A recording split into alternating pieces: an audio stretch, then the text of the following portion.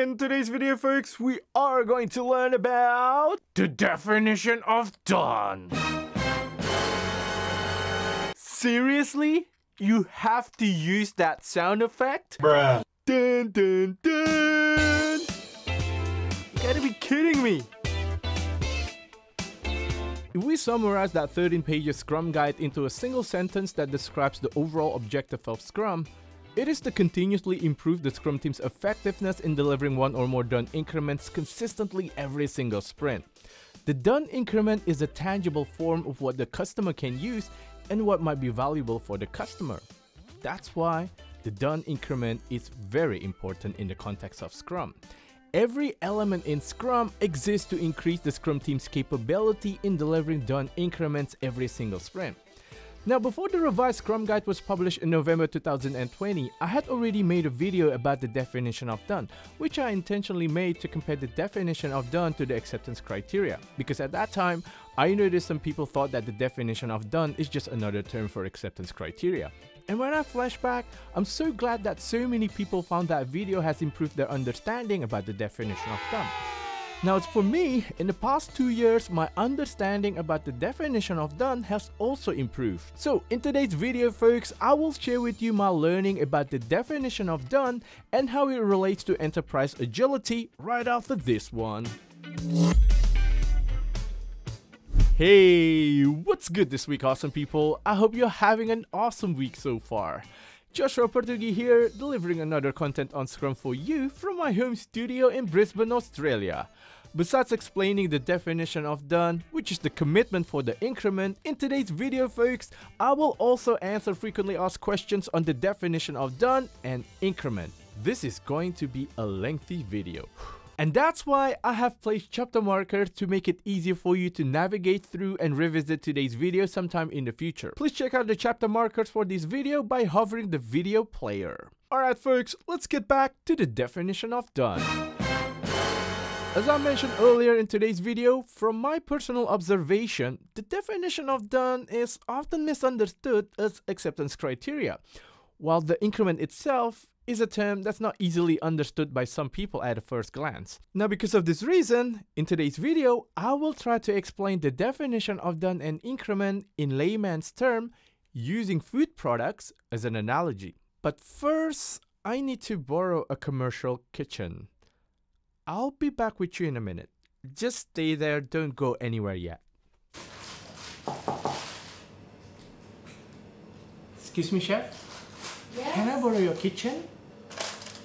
Why you wanna borrow my kitchen? So, I want to make a video on the definition of done in your kitchen. Say that again. Definition of done. Please? Alright then. But that's gonna cost you a lot of money. I have already negotiated with the chef, and luckily I'm allowed to borrow her kitchen to explain my next point. Now, the reason why I want to shoot this part in a commercial kitchen is because I want to use a food product as an analogy to describe the definition of done. So I would like to use the context in Australia. So here in Australia, before a kitchen in a restaurant can deliver a food to the customers, there are food health and safety rules defined by the local government that needs to be followed by that kitchen. Otherwise, the customer may be food poisoned, and even worse, the restaurant itself may get sued by the customer.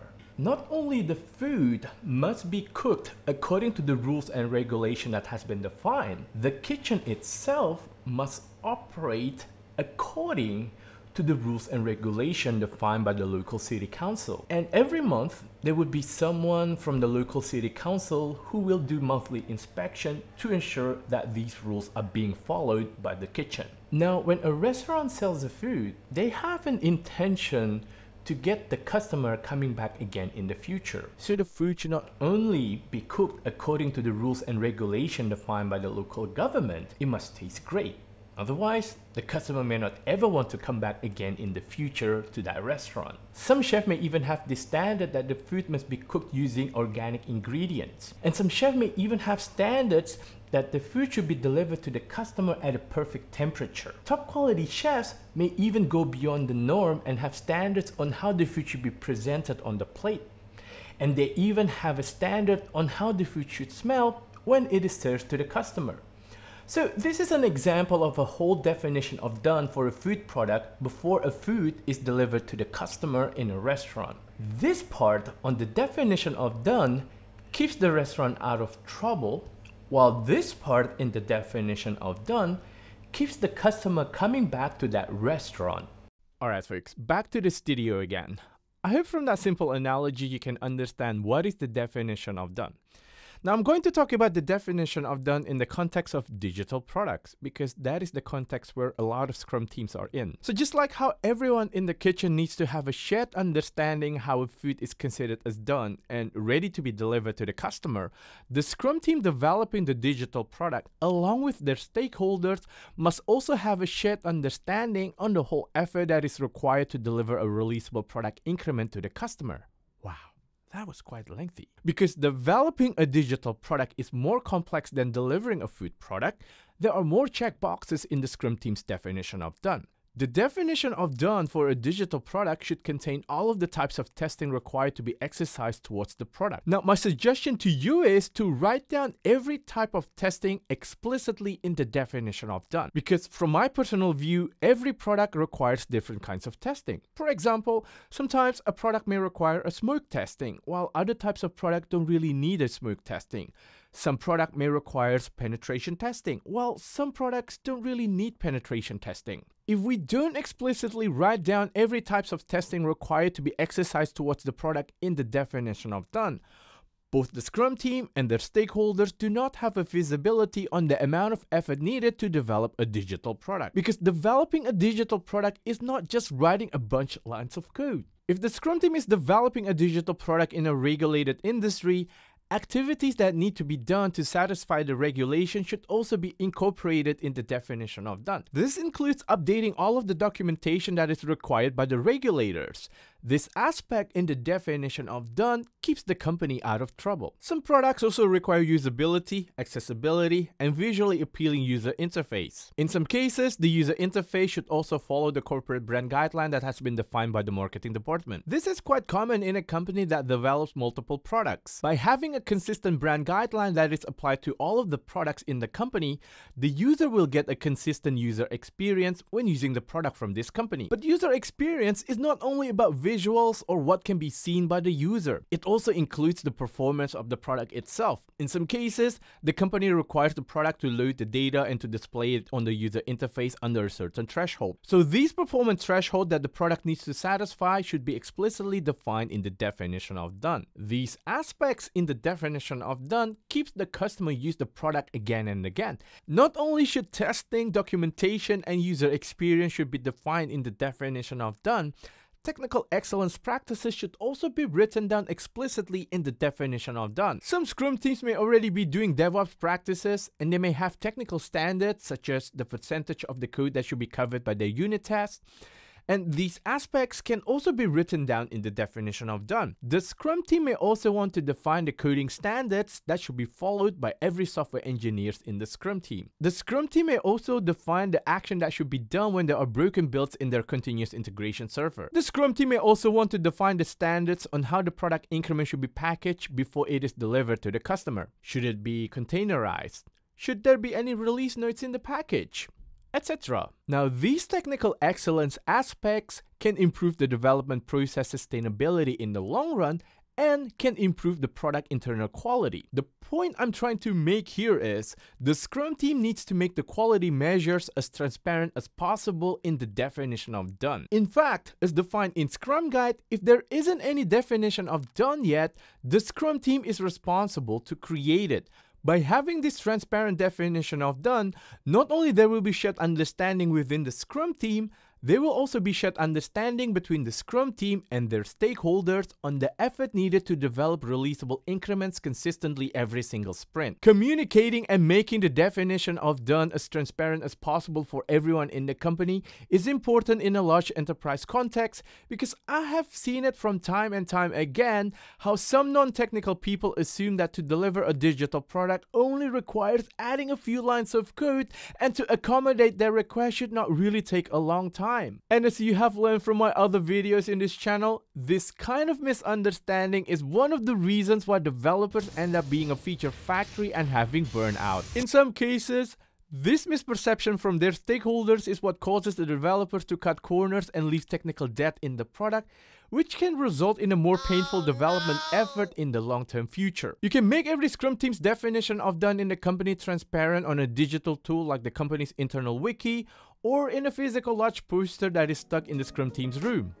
Alright folks, now that I have shared with you what is the definition of done in the context of digital product development, let's see how the definition of done is different to the acceptance criteria in the context of Scrum and how the two actually relate to one another. Acceptance criteria is a term that is more commonly used in a software engineering context. If your team is not developing a digital product or not developing a software product, acceptance criteria may not be relevant for your context. And that is not an issue at all because Scrum is a framework for product development, not specifically for software development. In the context of Scrum, acceptance criteria refers to the conditions that needs to be met so that a product backlog item can be considered as functional and usable by the user. So as we can see here, the definition of done applies to the whole product increment, while acceptance criteria applies for a single product backlog item. That means every single product backlog item may have different acceptance criteria from one another. In the Scrum team's definition of done, they can have a checkbox that states every acceptance criteria in every product backlog item must pass before the whole increment can be considered as done according to the definition of done. That means if one acceptance criteria in one product backlog item is not met, they can say that the whole increment is not done. It's as simple as that. It's either done or not done. There's no such thing as half done or almost done. Done is according to the definition of done. As written on Scrum Guide, the definition of done is the Scrum team's commitment on the quality measures that they will pursue every sprint. Because the definition of done is a commitment, the Scrum team uses the same definition of done every single sprint. Just like how the Scrum team uses the same product goal every sprint until that product goal is achieved. And as some of you already know, product goal is another Scrum team's commitment. Go check out my video on the product goal if you haven't watched that already. The definition of done communicates to everyone in the Scrum team on what are the quality measures that should be applied towards the product they're currently developing. What kind of testing the team needs to exercise towards the product. Because as we have learned earlier, there are a wide array of testing in product development contexts. Does the Scrum team need to practice test-driven development, for example? How high should the code coverage be if they will practice test-driven development? What legal aspect that the Scrum teams need to follow as such that the company will not be fined by the regulators? What kind of documentation that the Scrum team need to keep up to date? What should the visual design look like? Is there any corporate brand guideline they need to follow? What technical excellence or DevOps practices that they need to do as such that the internal quality remains high and the product development process is sustainable in the long run? If the Scrum team keeps on changing the definition of done from sprint to sprint, not only people in the Scrum team will be confused, their stakeholders will also be confused because their stakeholders won't really know what done really means. Having a consistent definition of done is not only useful for the current Scrum team and the stakeholders, it'll also be valuable to any team members who will join the Scrum team in the future. Because when a new team member joins the Scrum team, they can just ask for the team's current definition of done to see what are the quality measures that the current Scrum team are following. Now, if the definition of done keeps on changing from sprint to sprint, newly joined team members may be confused because they don't know the high quality standard that the Scrum teams follow. Because the definition of done is a shared commitment amongst the Scrum team on the quality measures that they want to pursue, and as defined in Scrum Guide, the Scrum team is accountable for creating a valuable, useful increment every sprint. Therefore, the whole Scrum team has a shared ownership over the definition of done, including the product owner and the Scrum Master. The Scrum team maintains the definition of done, as such the quality of the product increment delivered every sprint is consistently high. As written on Scrum Guide, the developers are accountable for holding each other accountable as professionals. Therefore, everyone in the company should also respect the developers' professionalism, specifically when the developers refuse to accept any request that may jeopardize the quality of the product. The Scrum team can only be professionals if they are respected as professionals by everyone in the company. So don't expect to see professional developers in our company if developers' professionalism is always overridden by political power. In the context of Scrum, the scope of the functionalities to be developed or the timeline to deliver the product should always be negotiable, but the quality should never be a negotiation point, as lowering the quality of the product may damage the company's brand image in the market in the long run. Now, even though the Scrum team has ownership over the definition of done, and they're the one who's maintaining the definition of done, according to Scrum Guide, the development organization where the developers work can also trickle down the corporate-wide standards to be available in every Scrum team's definition of done in that company. Besides the development organization, other departments like marketing, compliance, legal, risk departments can also request to the Scrum team on certain quality measures that need to be incorporated in their definition of done. For example, as we have learned earlier in this video, the brand guideline or the regulatory documentation requested by the regulators, etc. Now that we know what done means in the context of Scrum and digital product development and how the definition of done is used in the company, an interesting concept in Scrum, but not so easy to digest for people who are new to Scrum, is the relationship between product backlog item and increment. In the context of Scrum, one or more product backlog items can form an increment. The Scrum team can deliver more than one increment per sprint. Now I'm going to hold off and let you digest this concept for a few seconds. Each of these increments must be at a releasable state as defined in their definition of done. So, in the context of Scrum, releasable increments are not only delivered by the Scrum team at the end of the sprint or one day before the sprint review. Otherwise, the Scrum team ends up in doing iterative mini waterfall instead of Scrum. And as you have learned from my previous video, iterative mini waterfall is not healthy for the company. You will commonly see Scrum teams who already practice DevOps and continuous delivery practices are able to deliver multiple releasable increments before the sprint review. Now, I don't want to muddy things up, but I think this is really important to mention in this video. Throughout this video, you may have noticed that I say the Scrum team is required to deliver releasable increments.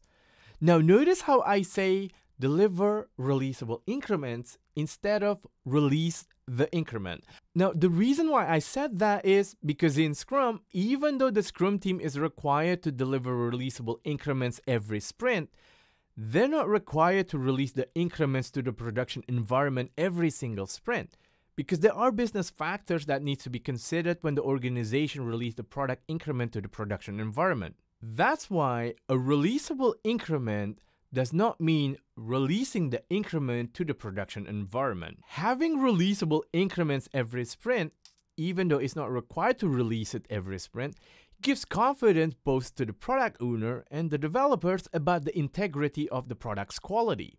And that's why this is important in the context of Scrum. And here is another interesting point that you need to keep in mind, and I hope you're still hanging on in there, folks. I do acknowledge that this can be confusing for someone who is new to Scrum. Now, as you have seen in the previous video I have uploaded to this channel, if the company wants to get the most out of their Scrum implementation, it is important that the company select the right person to be the product owner, that is, product owner who is entrepreneurial. For an entrepreneurial product owner who is aware that their Scrum team always deliver releasable increments consistently every sprint, they may want to release the increment to the selected or limited customers only. Some of these customers that they have already selected may also be required to sign a non-disclosure agreement, and the product owner may have already worked with the legal department on this aspect. These entrepreneurial product owners release the increments to selected customers because they want to validate their own hypothesis and they want to see evidence-based management metrics to be generated in real time on their EBM dashboard.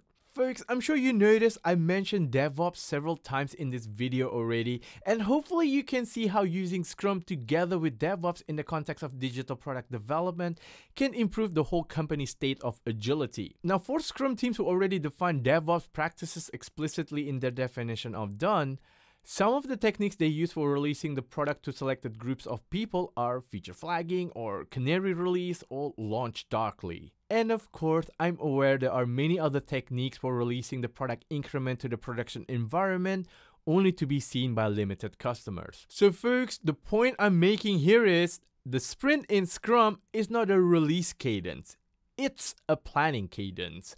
The Scrum team can release to the production environment multiple times within a sprint before the sprint review, because as defined in Scrum Guide, the sprint review should not be a phase gate for delivering value. The Scrum team can also release after several sprints, and they may choose to do that because there are business factors that need to be considered when releasing a product.